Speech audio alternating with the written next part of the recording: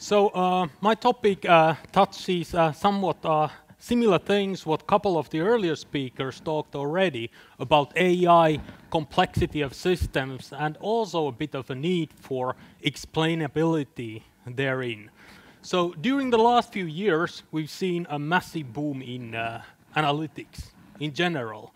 And at the same time, we've also witnessed a great change in the mindset of business students. We're no longer afraid of mathematics, but our students are going to be the game-changing generation who will be able to take the AI hype with a grain of salt and make the best use of that for making better business decisions. Now, data science, statistics, and all the related disciplines, they're so much connected to data. The emphasis on data has been a bit too much, maybe. I mean, it's of course, it's the great new oil of this era, but at the same time a royal pain when it's not there. But that's not really what we look for. Instead, we look for being able to make smart decisions under uncertainty. And that's generally what business is all about, right? Now, why do we need explainability? Like when we have these great new tools and all sorts of algorithms are being born all the time. When I visit the conferences, like you see 100 presentations, all introducing new algorithms, and the complexity of those is just growing. Well, of course, there are good justifications why it's growing, but there is also at the same time a growing need to make it explainable. Now there's a lot of confusion around these terms, like interpretability, explainability, and all those. They are used as in a very messy way. Now, one of our projects, I'm actually taking here a deep dive into research style, what I usually don't do, and that's qualitative research.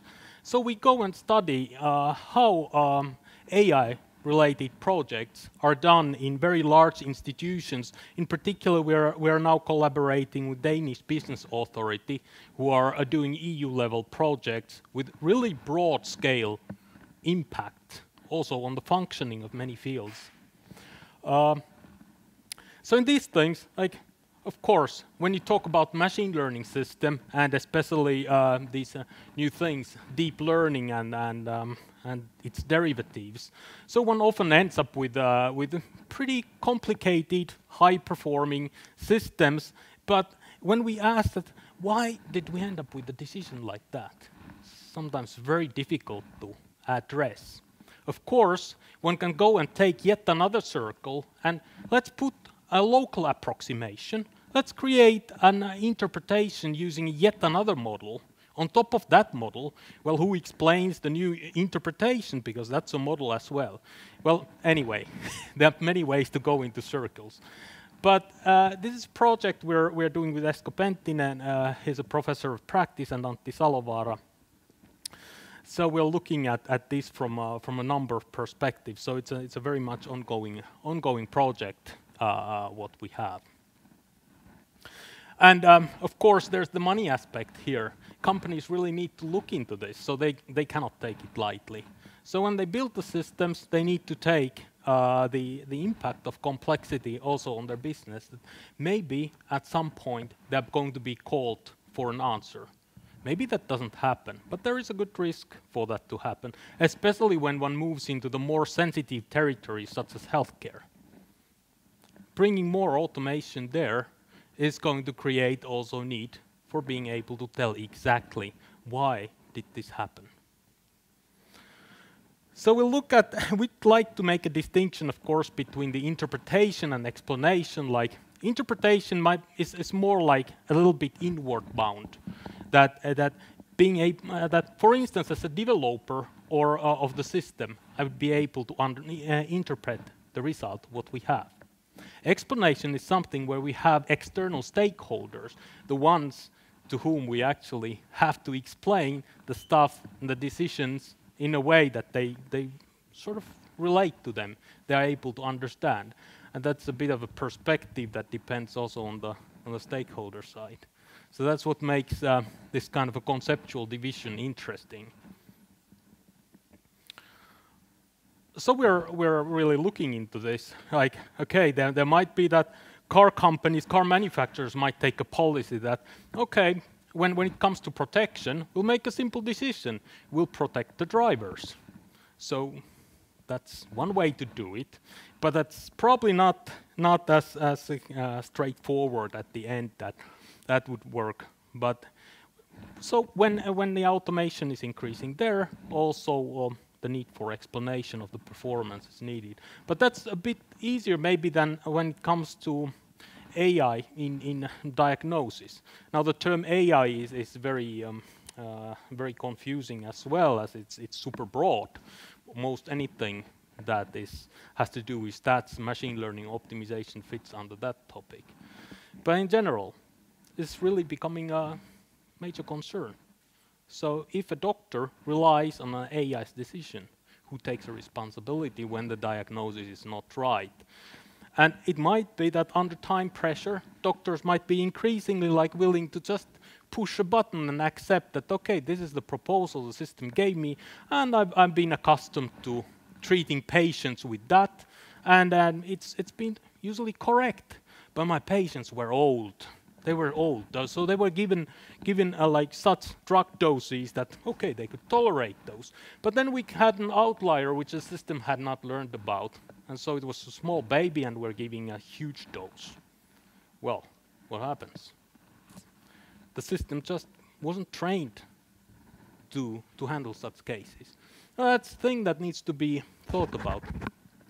But in general, also when it comes to solving business problems, we're talking about, when we talk about prescriptive analytics, so basically optimization, so there we are immediately discussing objectives and the need for more value-focused thinking.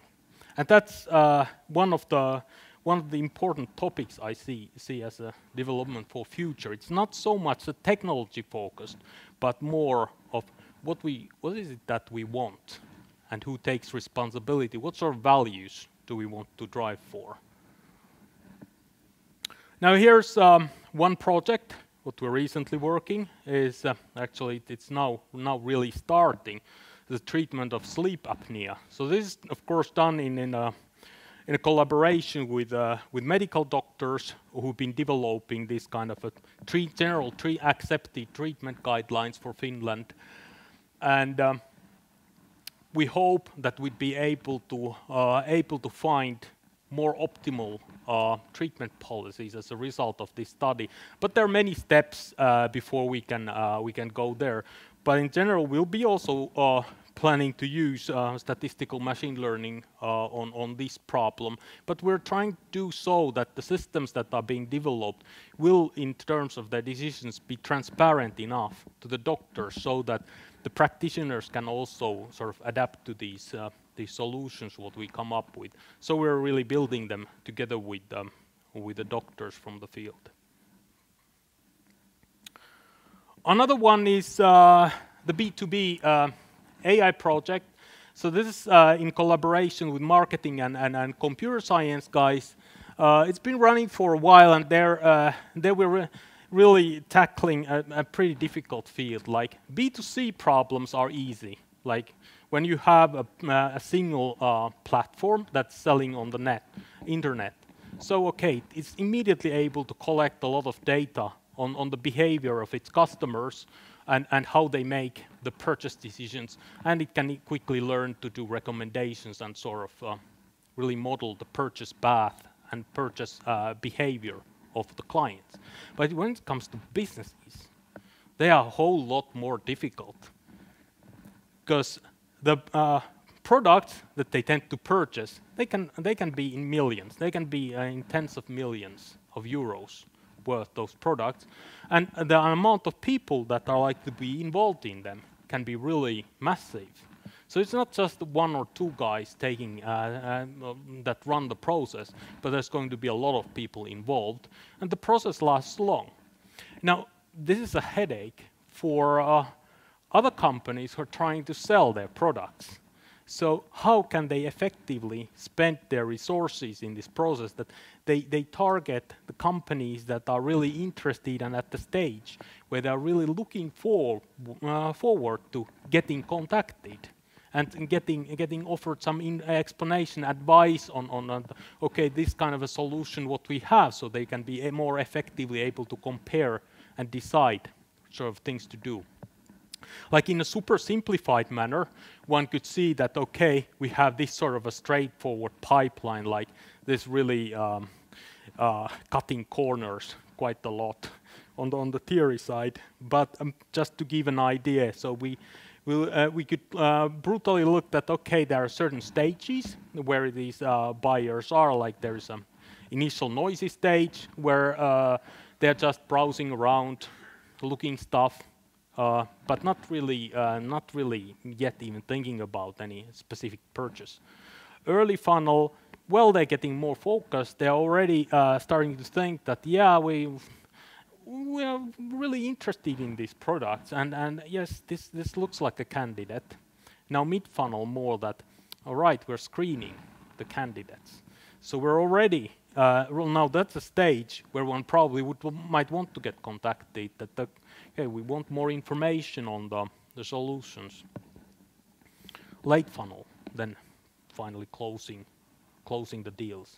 So really simple idea. So now the thing is that the seller company's problem, if one thinks in like a hidden Markov model, like the old classical machine learning model style, so one could think that, oh, we have this latent stage, what we would like to guess, that based on the observed data, what we have on the behavior of the customers, the buying companies. So we'd like to infer from that data what the buying stage is, and in that one can do a lot of content analytics to see that what sort of profiles there are in the content, in terms of the content what they look at. So in one data set in this project is like where we have millions and millions of data points representing the content and the browsing behavior of these business customers. Now, one of my long-term favorites has been the bi-level optimization. I have a lot of papers on this stuff, and more recently also on the uncertainty. So when one wants like a well-known example, one could think of a principal-agent problem. So we are looking at problems where you have two layers of optimization. So like a leader and a follower, and the follower's problem is basically parameterized by the leader's decision. So the follower has to take what the leader decides and then solve his problem under that condition. Now that of course gives a pretty general framework that has a whole lot of applications in different areas, and it can accommodate situations where the decision makers are equipped with different levels of power, some having more than others. But this is very closely tied to the business context in a very number of ways. But one can also draw bridges to, for instance, the meta-learning cases in deep neural networks, or whatever models whose hyperparameters one wants to learn, or whose structure one wants to learn.